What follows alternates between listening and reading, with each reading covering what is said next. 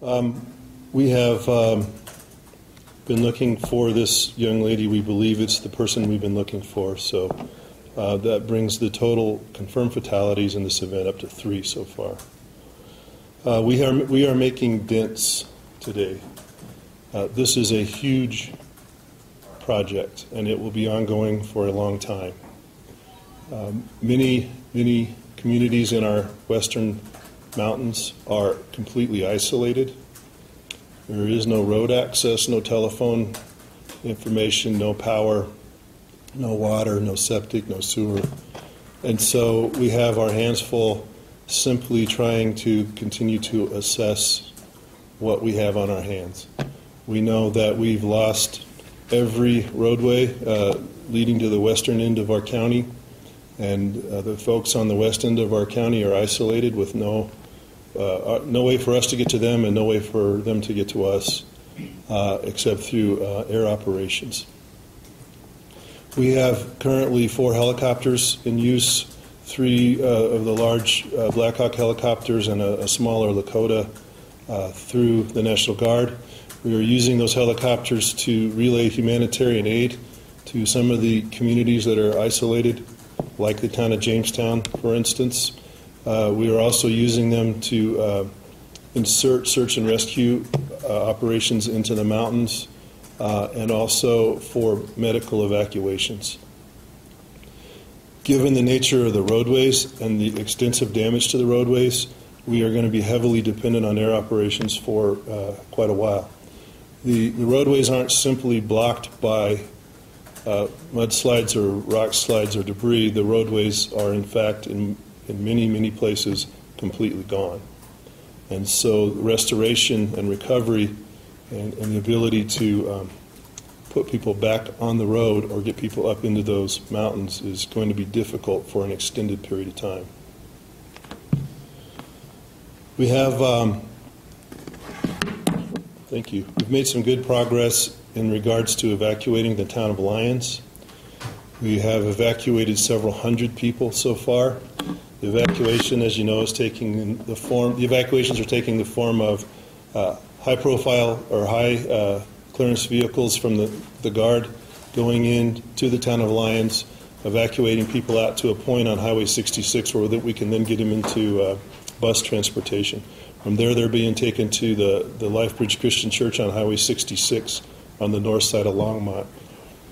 In many cases, family members are reuniting at that point, and the people are leaving. They're not actually sheltering there.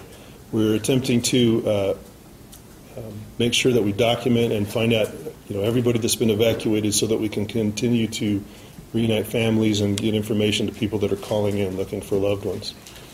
The operation to evacuate the town of Lyons will continue throughout the day and could result in as many as 2,500 people being transported out of that community. That's good news for them in that they've lost their sewer plant, their water plant, their power, and it will be difficult to sustain or replace or repair that infrastructure for quite a while. Again, the thing that worries us the most are the things that we don't know right now. We don't know about lives lost, homes lost, people stranded in many of the canyon areas in our upper communities. And the effort to assess that, document it, and get people in there is going to be ongoing for several days.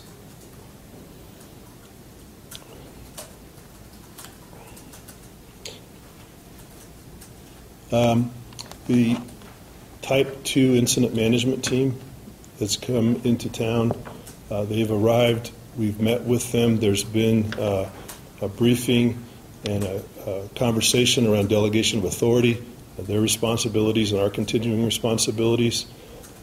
We will be in briefing or meeting with the entire management team from that Type 2 incident management team this evening. And then there will be a transition of responsibility for operational management of this event to that federal team at 6 o'clock tomorrow morning. They will continue to organize and manage and coordinate the efforts of many local responders, first responders, in addition to federal assets that they're bringing in urban search and rescue teams, more air support, more trucks, more National Guard folks. We expect to fully double the size of the people we have working on this event within the next 24 hours or so. Waters are receding. If you go out into the city right now, there's many places where the pavement's dry and things look great. The issue with that is that people are going to want to travel, they're going to want to recreate, they're going to want to go to work, and we still have forecasts for flash flood warnings for this evening. So the waters that have receded in many places, we could very well be back in the same condition that we were yesterday. This is a wait-and-see game. As you know, the forecast is looking better and better as we get into next week, and at that point we ought to be making tremendous progress. I think that's probably little solace for the people that are waiting in the mountains for someone to come and help them. And that is by far our greatest priority right now, is to get into those communities and find out what we have going on up there. So we have folks from the university, we have folks from the school district, FEMA, Boulder Fire Department. Is there anybody that wants to address these guys, and then we can take questions? Or? I've got one. Okay. Briggs Gamblin, Boulder Valley School District. Two announcements we need to make that have been decided since the briefing this morning. One is that we had rescheduled, as the camera accurately reported, we had rescheduled our football games that were originally going to happen on Thursday night and tonight to Saturday morning. However, because of the situation in the community, because of the restoration efforts that are beginning, hopefully, but because also the possibility of continued flooding tonight, the decision has been made by the school district to cancel all athletic events over the weekend. All of those games announced in the camera this morning for rescheduling are postponed, and hopefully we'll be able to reschedule them at a later date. And we will notify, our athletic directors have been notified, and they will notify our players, and we'll take care of that. The other thing that came up this morning was the discussion of 85 fifth graders, and there are 14 teacher and parent sponsors who are at the Calwood Outdoor Education Center up above Jamestown, and near the Denver Public Schools Ballarat Center. We had some hope. The kid, first of all, let me just emphasize once again, as we have in several communications to parents, that the children are safe and sound. They're in a good, dry situation. The weather's good where they're at. They're well fed, and they have sanitation, and they're doing very well. However, we had hoped to, as early as late as this morning, that there would be a way for the section of road that's been severely impacted between Calwood and where the pavement begins just above Jamestown, that could be put in some kind of shape that the students could be transported and then transported out back to their school, which is Fireside Elementary School in Louisville. But we got word that will not happen for some time, that stretch of road. So we have informed those parents that their children will be transported out by helicopter to Boulder, and they will, and then from Boulder, they will be transported via school bus back to Louisville Elementary, and parents will be given that schedule as soon as we have it. It may not occur today. But when we have that information, we'll be sharing it with parents as well.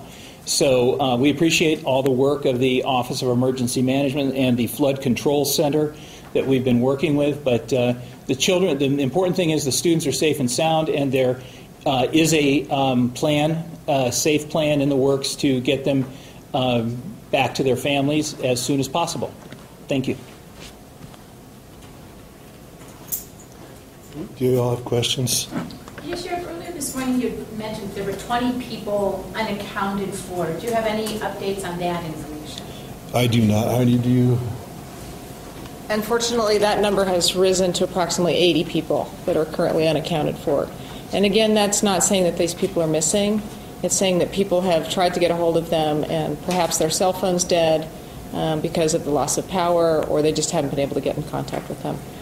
what should someone do if they think they have someone who's unaccounted? I mean, I can see where, you know, it kind of can get down the line, like my third aunt twice removed, can't get hold of me. I mean, what should people do? When should they call you, and what are you guys trying to do?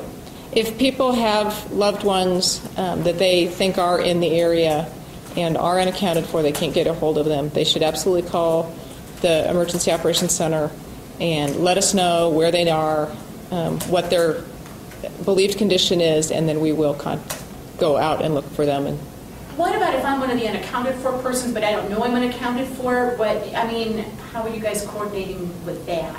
Well, if people call in and say that I was just rescued, when we bring people out, we're trying to get their name and address and documenting who's brought out and then matching up the missing.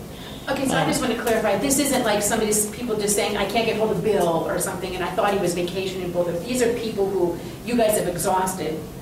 I mean, how do you want us to explain this? Just, you see what I'm trying to ask? I'm sorry. You know, if there's people that you believe that are in the area and that live there or were vacationing there, please contact us, give us name, information as to where they were, and we will go out and look for them. So. We were getting calls, some examples. We're getting calls from people whose uncle or grandfather or whoever lived in the area, or they were vacationing in the area, that kind of thing. We're getting a lot of calls like that. In many cases, it's just an assumption they're here. This is the last we've heard from them. And of course, we've lost cell towers and we've lost landline connections in those mountain areas. And so they may very well be high and dry and safe and sound, but they're unable to be contacted right now. So we're keeping a database.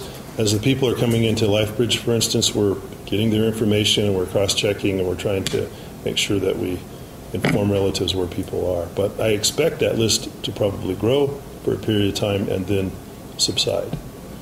Sure. You mentioned that the number of people working this will double. What numbers are we talking? How many people working it now? You know, yesterday excuse me, my days are bleeding together here. This morning, between local first responders, incident overhead, and the urban search and rescue teams and the folks that we had working, we had about 400 people tasked. We have 2 more urban search and rescue teams arriving probably this afternoon. We have several more helicopters on order. We have, quite a few more resources coming in. So that number could double as far as the amount of people assigned to this. And that's search and rescue. That doesn't include the effort that's beginning to take place in regards to the roadways and the bridges and all that work that's going to have to take place as well. And the 3 deaths for Boulder County only? The 3 confirmed fatalities occurred in Boulder County. I don't have any information on any place else in the state, and I'm not aware of any fatalities in the city, actually. When you talk about folks you've rescued, how many rescues do you think you guys have performed? What do you consider a rescue? Are the 2,000 some people come out of Lions a rescue? We have been performing search and rescue on an individual and small scale basis, constantly throughout this entire event, and I have no way of tracking that because those are efforts being made by local first responders on their own initiative. In many cases, neighbors, people they come across, in some cases responding to 911 calls or distress calls. Hundreds of people have been assisted in one way or the other so far, and I have no idea how we would estimate that at this point. In the way of the washed out roads, would there be temporary repairs made while the permanent ones are being done? In some cases there will. They're explaining the process to me of dropping culverts into those things and filling them with heavy rock and that kind of thing in order just to hopefully establish a pathway for a high clearance vehicle.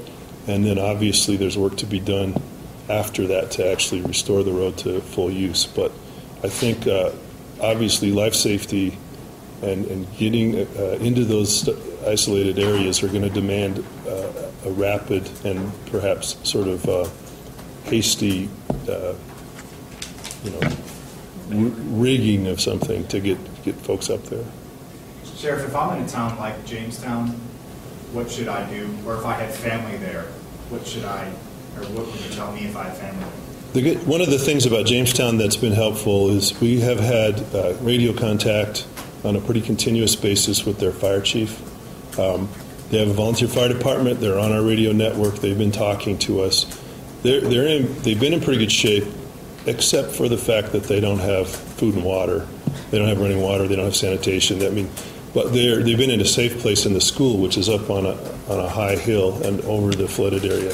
So the bottom line is they can't get out. We can't get in. They have made, and I believe it's been done. They were dropping. They were taking water and food and supplies in by helicopter this afternoon. That was one of the higher priorities.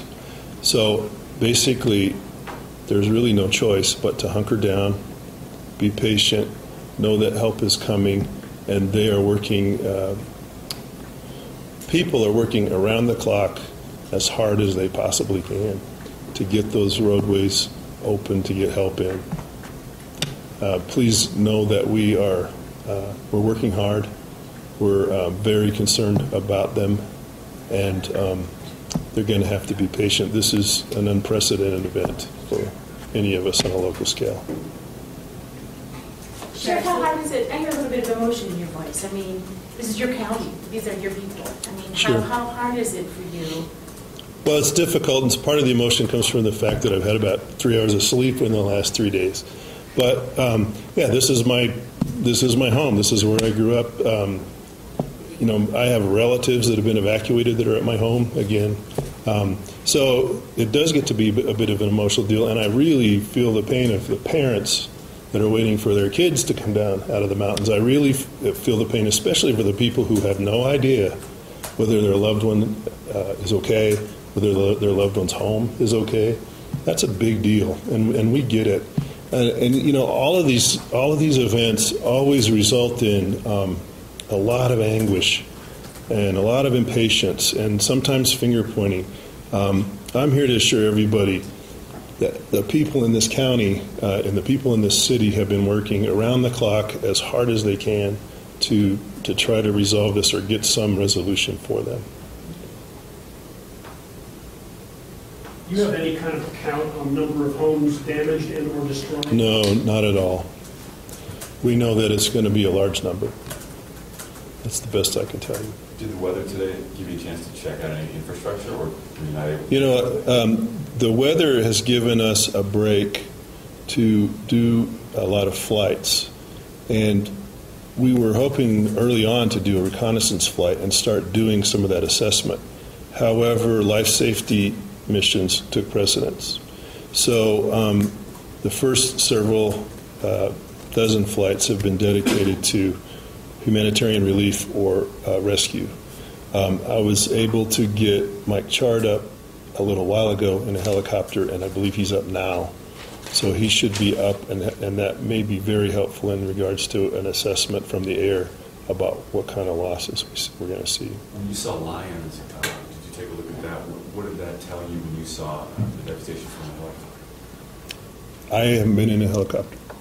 I've seen some footage of lions, though, as the stream goes down, as the raging river goes, I shouldn't call it a stream.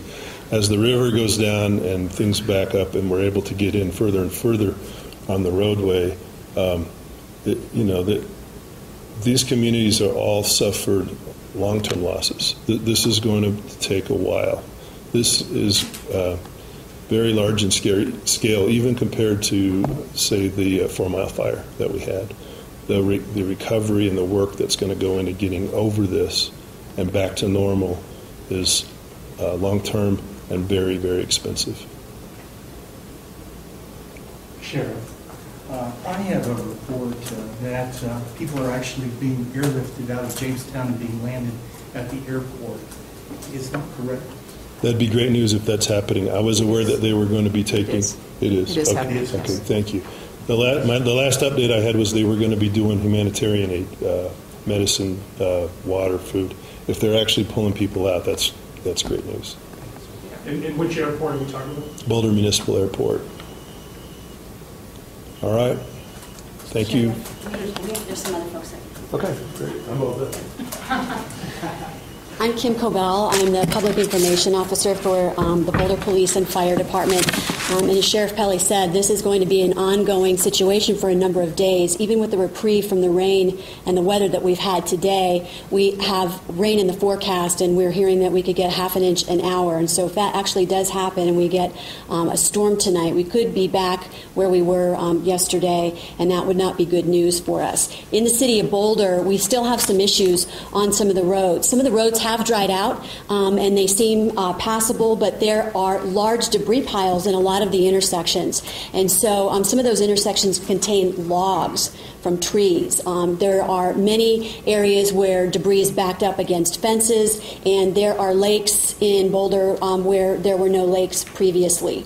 Another issue is Table Mesa and Broadway. That is shut down. We are actually concerned about the infrastructure out there. The pavement is buckling, and that is because the roads and grounds are so saturated that there is nowhere for the water to go, and so it's creating an issue for our roads. The CFS for Boulder Creek in the municipal area is 2,300 cubic feet per second right now. That was 3,000 this morning. To give you some context, usually it's at 100 CFS. So we have gotten some relief down there, but again, we're still very concerned. And the Boulder Police Department is asking people to continue to stay off the roads and not travel. Even if we're able to deal with some of these intersections and some of these infrastructure issues and some of the debris piles, we still need room for Public Works to go out and clear those areas and make those areas safe. As Sheriff Pelle mentioned, the National Guard is out there using the Boulder Municipal Airport as sort of a drop-off for some of the evacuated victims. I believe that they are being bused to other places, but you will see those helicopters flying over the city of Boulder and using the airport as a base. The airport is closed to private planes right now. OSMP, Open Space and Mountain Parks. I need to mention that the mayor signed an emergency declaration yesterday, and that declaration means that it is illegal for people to go out into our open space and mountain parks right now. And the problem with those parks are that we have unstable bridges, we have some mudslides, and there are issues with the trailheads. And we actually have had people go out there today. It is not safe. The reason we're asking people not to go there is because there are safety issues that we are trying to mitigate right now. So until further notice, open space and mountain parks areas are going to be closed. Last night, Chief Mark Beckner put 2 evacuation orders in place. Those evacuation orders are going to stay in place. The first order went out to about 4,000 people. That was from the mouth of Canyon to Broadway, and the north side of that was Pearl, and the south side was Marine, and that was because they were in an area where we were experiencing a lot of water. A second alert went out Broadway east to the eastern limit of the city. That was 75th along the Boulder Creek corridor. We have talked about lifting that evacuation order. We are not going to do that right now, and that's because we're concerned about the weather that may be coming in. We don't want to tell people to go home and then have to tell them in an hour or two we have to bring you back out. In downtown Boulder, in the 100 block of Arapahoe, we had a small business building collapse because of the water. No one was in the building. That building was in that evacuation area, so no one was hurt in that, but it gives you an idea of some of the infrastructure issues that we are having right now. And I'm happy to answer any questions if you have them for City of Boulder, police, or fire.